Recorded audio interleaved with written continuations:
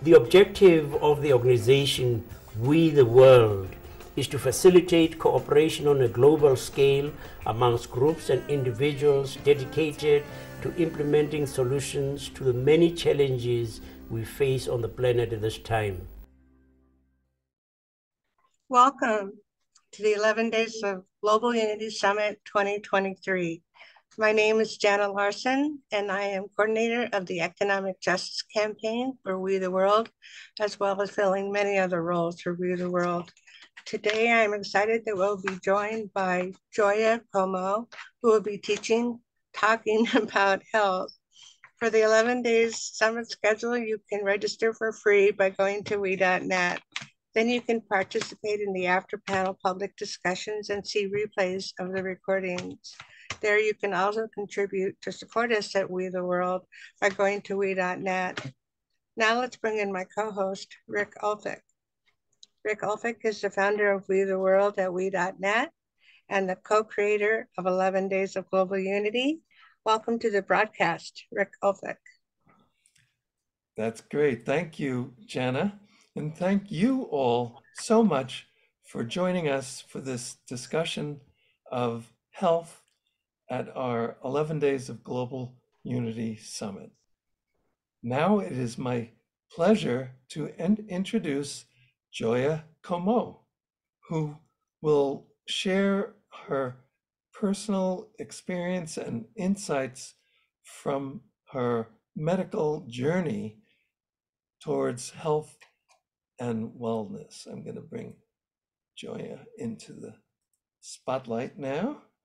And please note that the ideas, practices, and experience presented here are definitely not a substitute for the care of doctors, nurses, and other professional medical practitioners. That said, Joya Comeaux has dedicated her life to learning as much as she can about self-healing and inner peace for herself, and in order to reflect that out into the world to be a catalyst and a magnet to unite the family of light here on Earth. Welcome to the broadcast, Joya Comeaux. Thanks, Rick. Sure. And Joya, can you please introduce this video that we're about to see that takes us on your personal medical journey and includes excerpts used by permission of a video produced by Healing Strong, and they're located at healingstrong.org. Yes, well, I guess it's been about 4 years ago now. First of all, I've always been, well, always, it seems like always, for the last 30 years, I've been veg and over 10 vegan. So about 4 years ago, I, was diagnosed with cancer, and I was like, how in the heck did I get cancer? I don't understand. So I did the normal, surgery and all those things, full hysterectomy. And then they wanted me to do chemo and radiation and hormone therapy. And I was just like, I can't really do that to my body. I just really don't feel that. So I just felt like I was going to carry on. And about a couple of years after that, it metastasized into my left lymph node. And I said, okay, well, now I guess I'll have to do chemo and radiation. And I even had, the appointments scheduled, 15 appointments, the sandwich with the chemo radiation, putting the port in my arm. I was going to have to go home, get out of my apartment in 2 weeks, go back and spend 6 months doing all this. And I was just like, this is a nightmare. I just don't feel this. I don't understand. I need to meditate on this. So really good friends who you all know, and some you don't, actually guided me to know, maybe there's some alternatives. So I started looking into it, and I chose not to do the medical route. And I'm glad I did, because after that, I just totally went fruits and vegetables for 5 or 6 months. No oil, no salt, no sugar, nothing, but just constantly giving my body what it needed to heal itself. And it did. When I did my scan, the tumor was gone. So I totally learned that fruits and vegetables could actually heal. And it's not the doctor's fault that they don't know this, because it's not taught in medical school.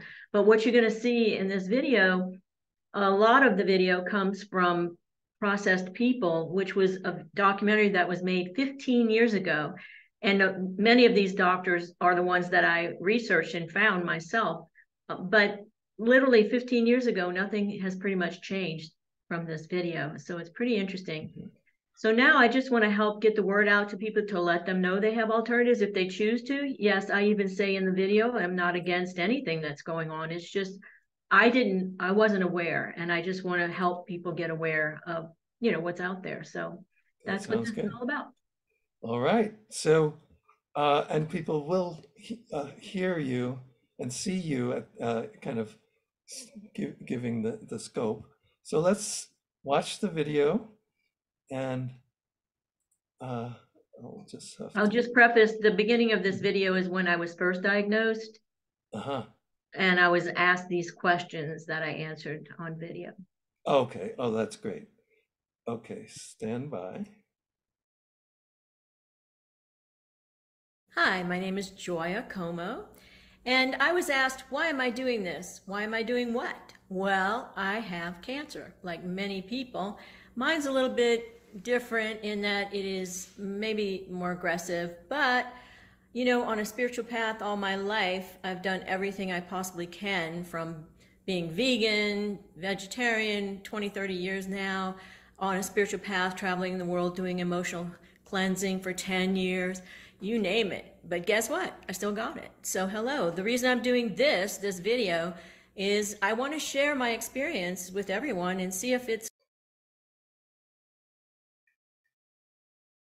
a way that, they can be helped in their lives as well. And of course, I'd like to be cured of cancer. Why not? So my next question, what is your motivation? Well, I think my motivation is to really, get healed, like I mentioned, but also to share that with the world, because there's so many people with cancer these days. It's just amazing, like everybody. And I'm just really not sure if all of these cancer treatments are helping people, meaning they are, but I mean, they come back and everything. So besides just doing that with the cancer, I'd like to get to the motivation of the cancer. Like, how can we not have cancer come into our bodies? So I'm aligning myself with a lot of alternative healers and my friends and family who have been fabulous to me and loving and wanting to, really support me in this vision of, hey, can we really find out, and help other people, let them know what alternatives they have, and just give them a voice, let them share their experience and, be together with other people in this journey. How far will I go in disclosing? Full disclosure, personal disclosure. Well, I think, my life's an open book already, so I might as well keep it open, wide as open as possible. So yeah, wide open. What do I want out of it? Well, I have to tell you the truth. I would love to do a reality TV show, and like on Netflix or something, or any kind of video, really document the process so that everybody can really see what's happening in the moment. And have a website, have Facebook, have every way for people to be able to get in touch and ask, not me ask questions, because I won't really have time to do that all the time. But, just example, I just watched people get married, just face-to-face, get married for the first time on Netflix. So why not, make it entertaining and educational for people to actually get enrolled in it? Not, a lot of the things that happen are just really data or things that not everybody would see. So, I mean, I would like to make this an interactive way to build community around the world. And, from that, hopefully have success stories, of course, to share, and maybe living communities that we've talked about, having centers around the world. That would be fun. Yeah, that would be a great outcome. And of course, to live to enjoy it, that would be great too. How do you currently feel it unfolding? The truth is, if I would be honest, First of all, I don't want any negativity, nothing against anything, no war against cancer, no war against anybody. You know, happy to be grateful for all the modalities that are out there currently in the modern medicine world and all the great doctors and all the research that's being done. I worked in a pharmaceutical company. I know that people are dedicated and they're doing their best and they're doing it from their heart. I'm not saying anything negative or against modern medicine or chemo and radiology. Or radiation or immunotherapy, all that's great. I'm just saying, in addition to that, would love to give more exposure to other options that if people are interested in, would like to see who else is doing what, and then maybe get those together, meaning the spiritual, more holistic, you know, more alternative, together with the modern, and see if there's any, you know, gray area in between that we can all get together and make a difference. That's basically the key.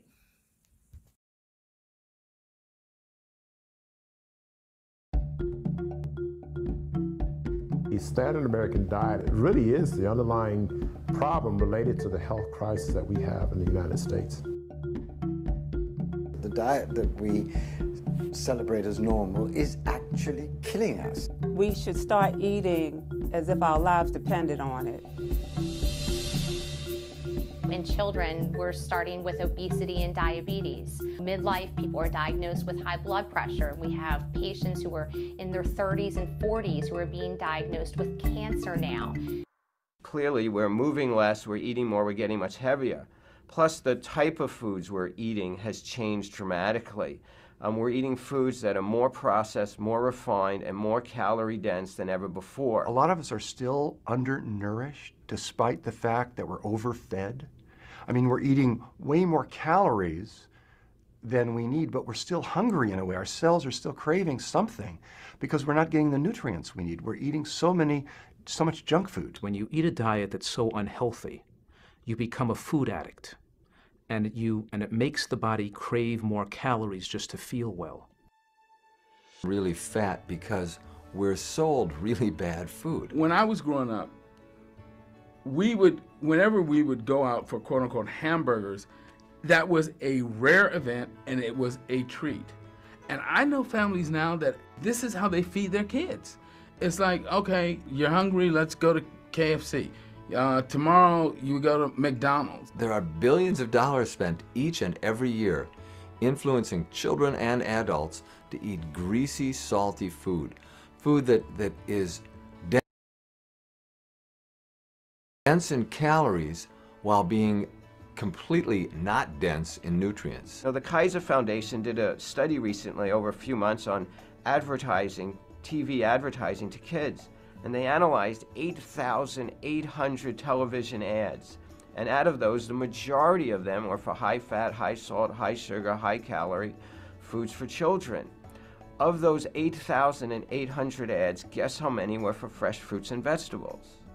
0. It takes between 3,400 and 4,000 calories to fill the stomach one time with chicken, cheese, and oil. It takes 200 calories to fill the stomach with vegetables. So as long as we continue to eat refined and processed foods and lots of animal foods, we're going to continue to have weight problems in this country. I talk about this concept of toxic hunger, that when you don't meet your micronutrient needs, you feel very poorly when you stop eating for a few hours and your body stops digesting food. And you could feel shaky, weak, lightheaded, mentally confused. Overall, you feel ill, and you feel better if you eat food again. You know, we're in the information age, and the amount of information available to us is just incredible. Not only can you get access to good information, you also have ready access to bad information. And most people do not know how to filter the information between what is good and what is bad. We've turned over school lunch programs to fast food restaurants or private groups who are the lowest bidder, and they just come in with all kinds of junk and garbage. The idea of offering chicken nuggets and pizza in the cafeteria may be appealing to a 9-year-old, but it's certainly not the diet that they should be living on. We have a Department of Agriculture that subsidizes products like high fructose corn syrup, products like oils and fats that aren't good for us. And factors that of how food affect the human body and to create addictive drives and cravings. When you add corn syrup, when you add MSG, when you add a higher percentage of sugar, when you remove the fiber, when you remove the volume, when you don't have phytochemicals in your diet, a lot of these things play a role and interact. So the answer is very complicated. And then we've cut out the PE classes because that was felt to be expendable and too expensive. And so then the kids don't even have a way to burn it up, and as a result, they're gaining weight. I think Americans really haven't been challenged to think about what they eat. I don't even think they even think about it.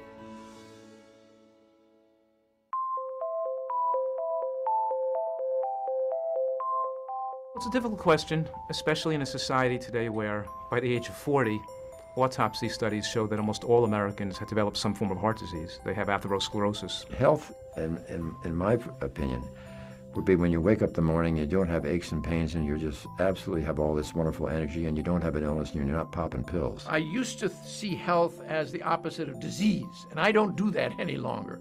I think of health as our natural state. Sickness is an abnormal state. The body's intended to be healthy. It's intended to look good, function well, and feel well.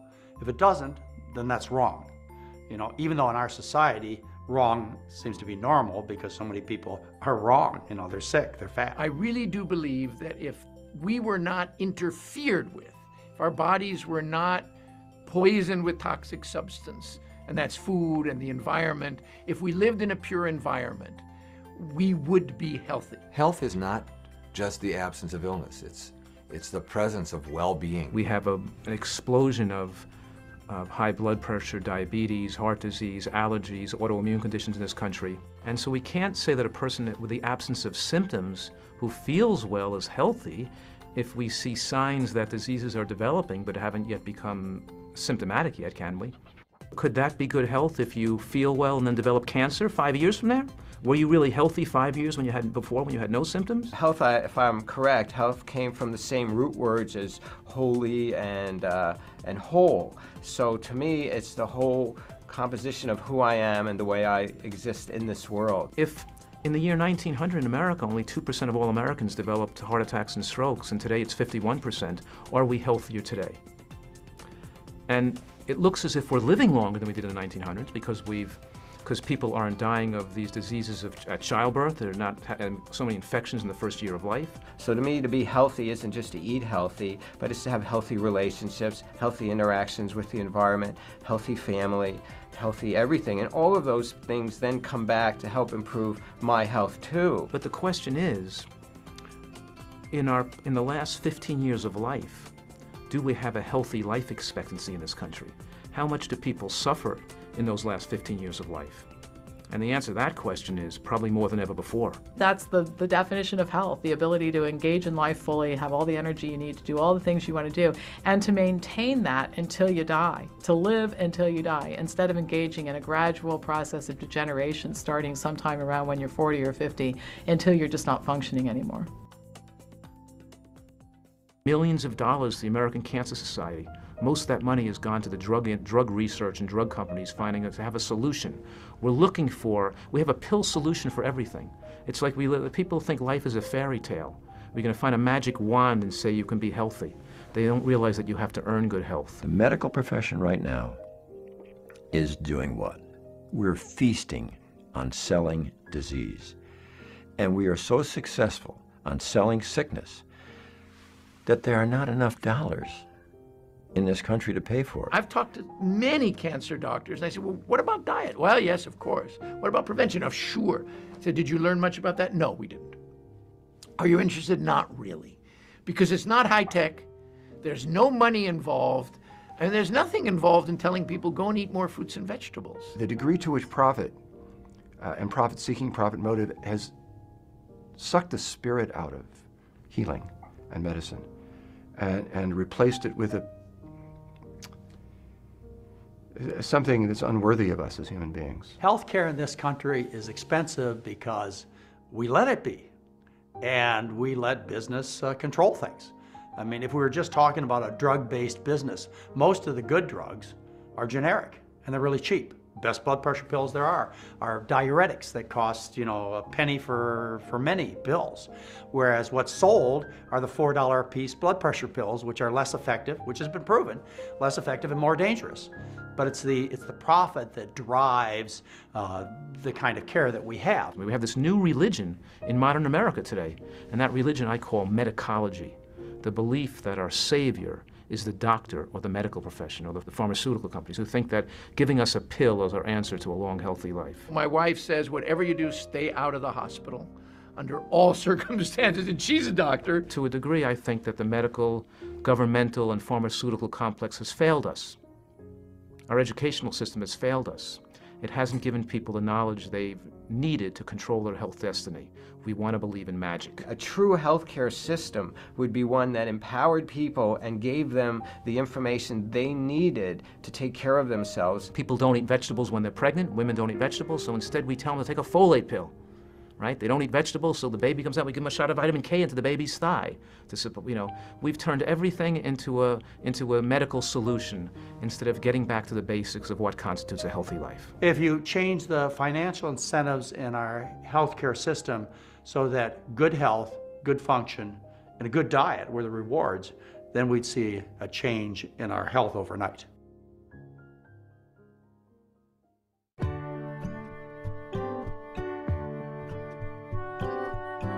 In America today, our diet is predominantly from processed foods, oils, sweets, and animal products. The amount of fruits, vegetables, beans, nuts, and seeds in the American diet is dismally low. The scientific evidence is fairly clear that humans thrive on a plant-based diet that's relatively low in fat, high in fiber. It has a low calorie density, a high nutrient density, and a high satiety. A wide variety of fresh vegetables, green ones, yellow ones, red ones, orange ones, all kinds of colors, and whole grains. Plant-based, whole food, unrefined, unprocessed diet. What I recommend for all the families in my practice, fresh fruits, vegetables, grains, beans, pasta, a little tofu. What are the nations that don't have many of these chronic illnesses that we in the Western world do have? And the diet that seems to do that the safest and the best is a plant-based diet. Any society that we can look at the world over that had long life and a very healthy life expectancy in the most elderly members always had a diet rich in vegetables. Not only do we see populations that eat this type of diet suffering from far less degenerative disease than we suffer from here in the United States, but we see people who are ill reversing their illnesses when they adopt this type of dietary plan. It doesn't include things like high fructose corn syrup. It doesn't include things like hot dogs and hamburgers. It doesn't include things like milkshakes. It's interesting, it doesn't include a lot of things that are standard in the American diet. No diet can be considered healthy unless the vast majority of its calories come from these primary naturally nutrient-rich plant foods. That's going to really save us from these chronic illnesses, the classic example of which is, of course, is cardiovascular disease, heart attack, and stroke. That same approach is going to protect us, I'm really quite sure, from Alzheimer's disease and dementia. Most of those diseases of dementia seem to have a very important vascular component as a precursor. People who lived on rice, like the Asians, or sweet potatoes, like the people from New Guinea, or plain potatoes, like the people in the Andes, Peru and Chile, corn for the Indians. It's been a starch-based diet. How are you going to be obese when you're eating a plant-based diet? How are you going to have diabetes or hypertension? Just a really elegant, simple diet, plant-based protein, a lot of fiber. And the great thing here is that we can control our health destiny. We don't have to be sick, and we don't have to have happen to us these tragedies that befall other Americans. There are other factors besides diet and nutrition that determine good health. And those other factors may be getting sufficient rest and sleep. We have a chronically sleep-deprived society, and that's not good for our general health. That's well established. We need to exercise regularly. We have a population that's not physically fit, and we develop sarcopenia. In other words, that means our muscles shrink as we get older, predisposing us to bone loss, falling down, breaking our hips, having poor musculoskeletal fitness in later years. So anyway, I've been practicing about 33 years now, and I as Chitvan said, I practice integrative oncology, which means I use, I take from all healing disciplines, Ayurveda, traditional Chinese, naturopathy, homeopathy, and then MD allopathy, osteopathy, all of them, because no one has the answer. Not one of them has the answer. They all have parts that work. And so an integrative approach is where you use, you actually integrate the best and the most effective from all the modalities, and that's what we do. And so I met Chitvan, I think 2 years ago or 3 years ago now. I was introduced by another physician in the U.S. who does similar type of work as I do, Dr. Sunil Pai. And anyway, I was amazed that anyone had addressed the microcirculation, because it's always been ignored. And the reason it's been ignored is because there's nothing you can do. There's no drugs. There are some studies that they use drugs, and you find out what these drugs do is they actually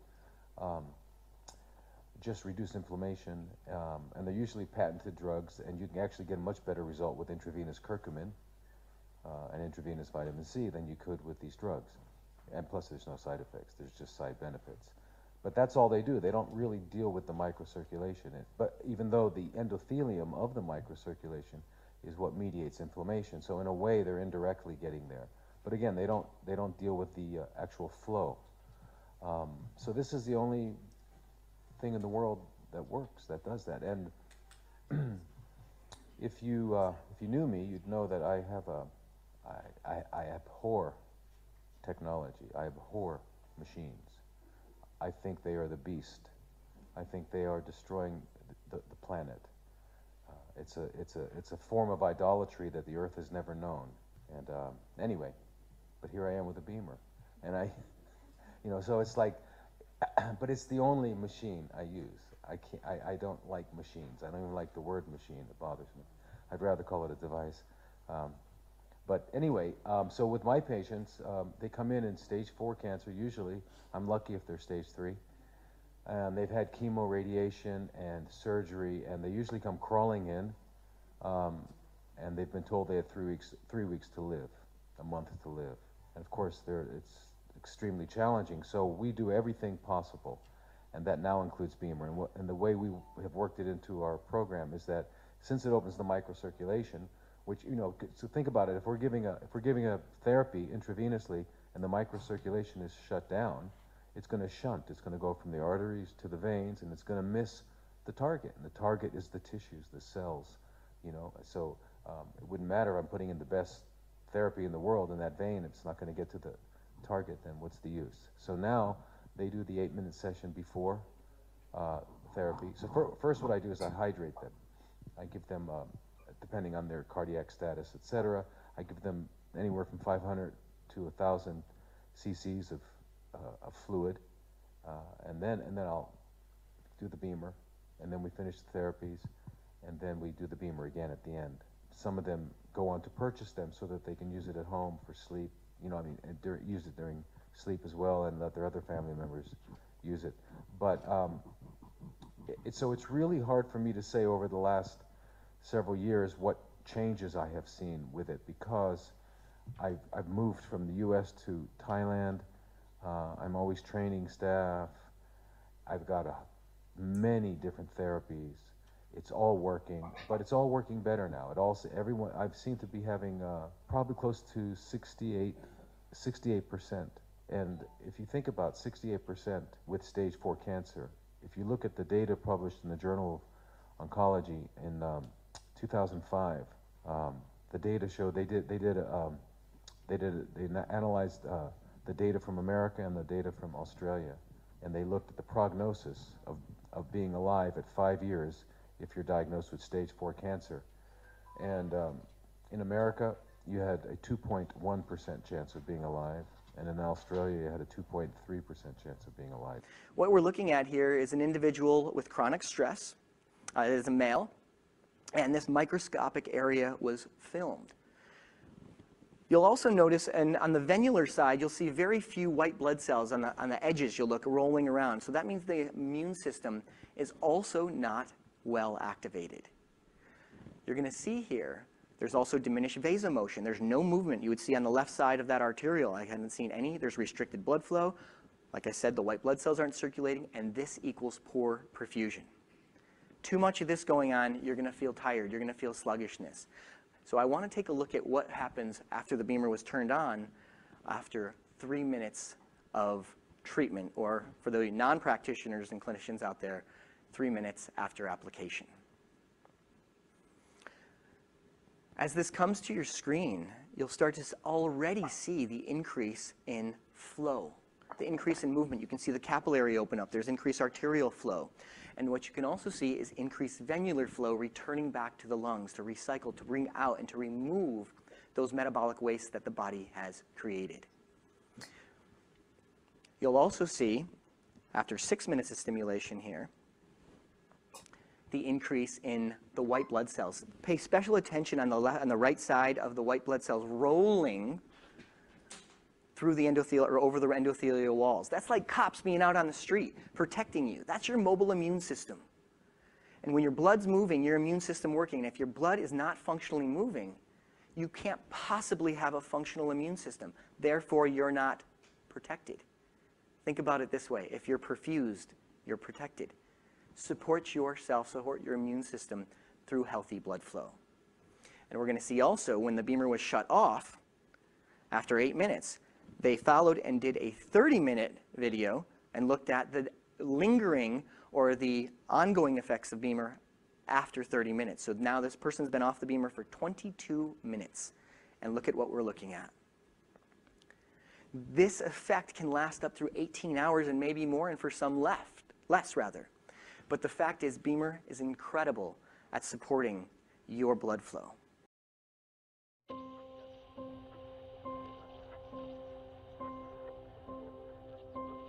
Earth to God, come in God. I know you're there, hearing our prayers wherever you are. We need you now to send your love down. Take away the pain in your holy name. We ask this now. We need your light, we need your love to heal the world you made. And save us now in our darkest hour with your amazing grace.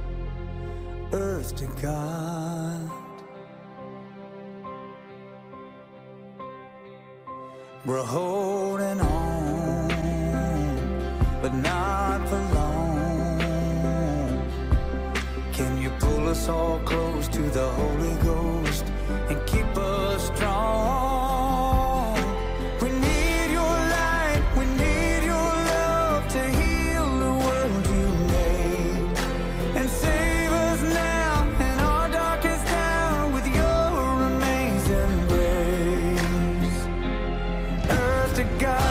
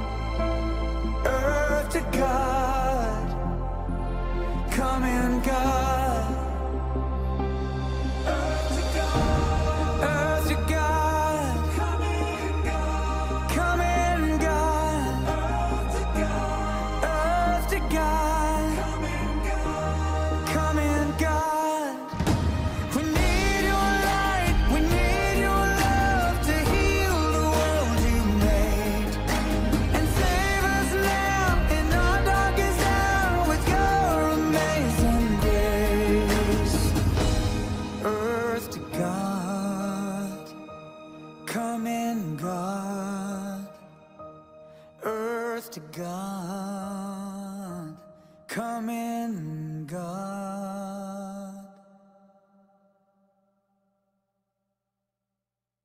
Hey, just want to give you an update. Well, I am alive, and it's a couple of years later from when I made that first video in the beginning of this film. And so much has happened, so many alternative things that I've done, but mostly it's the food.